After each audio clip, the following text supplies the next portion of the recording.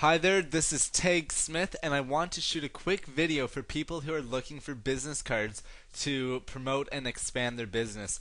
I've been in the network marketing industry for close to 4 years now. There's a picture of me, and I want to share some experiences I've had building my business with business cards and other strategies as well. So I'm guessing if you're looking for business cards to promote your network marketing business, chances are you're still using the traditional methods to build your business. And what I mean by traditional methods are, the face-to-face, present to people at coffee shops, one-on-one.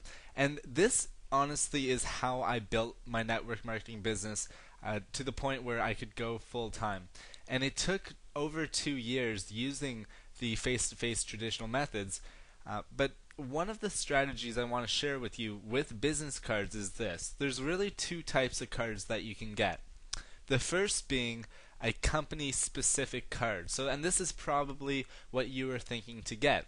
The good thing about these cards is that you'll be able to share with prospects or show people what company you're working with.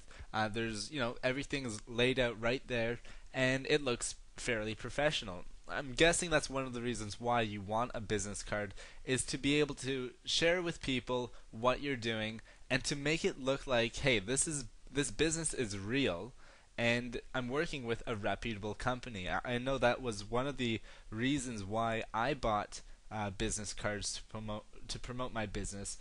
And but here's another. Okay, sorry. First of all, we'll talk about some of the downsides of having a company-specific business card, and that being that someone can just go on the internet and do all the research for themselves and come to a decision whether they'd like to have any part in your company or not. So, the good and the bad, well, it's great to get exposure and to start building the awareness of what you're doing and who you're working with. The bad is that people will jump to their own conclusion, and you and I both know that there's a lot more information about a certain company than we can share with them in just 5 minutes, or that that they might be able to find on the website, because the website never really gets at what they really want. They'll just look at the products, they'll look at the company, and sometimes it's a bit overwhelming. So instead, the other option to having a business card, but still have a business card, is having what's called a recruiter card. And basically, it's a card that has your name, your contact information, and you can say something like you're an international recruiter for entrepreneurs, something like that. You know, this can come off a little bit corny, but if it says international recruiter, your name, a professional looking logo, and you can actually meet prospects and say, hey, you know what, I'm building an international business, I'm looking for the right people to work with, contact me if you're interested, and make sure, of course, that you get their contact information as well. But people don't always use this method because they feel like it's a little bit deceiving, and I can see why, because obviously you're not offering all the information up front. So that's one of the reasons why I don't use that method anymore. But another reason why, and this is a really powerful lesson that I'm going to share with you right now, and that is that instead of just walking around handing out business cards, leaving the house, this is one thing I absolutely hated. And you can imagine, I went full time in my network marketing business when I just moved to a new town, only 2-3 months prior to going full time in my business. So I didn't know too many people. And building with the traditional methods, it can be difficult to build a network marketing business if you don't know too many people in your area. So I had to find new ways to build and market my business.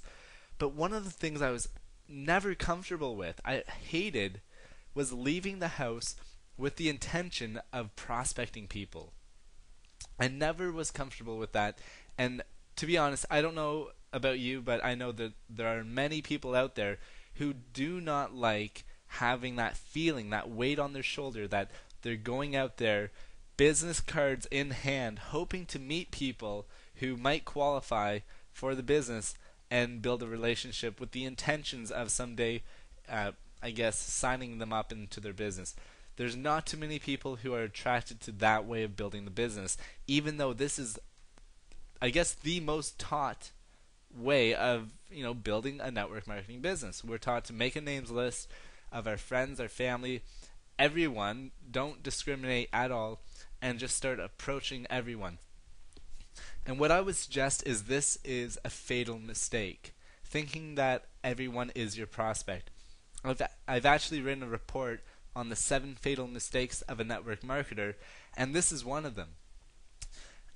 I believe that people, us, as network marketers, we feel that we have to approach everyone because we don't know ways to market our business. Now, when I say market, I mean attract people who are looking for what we have to offer.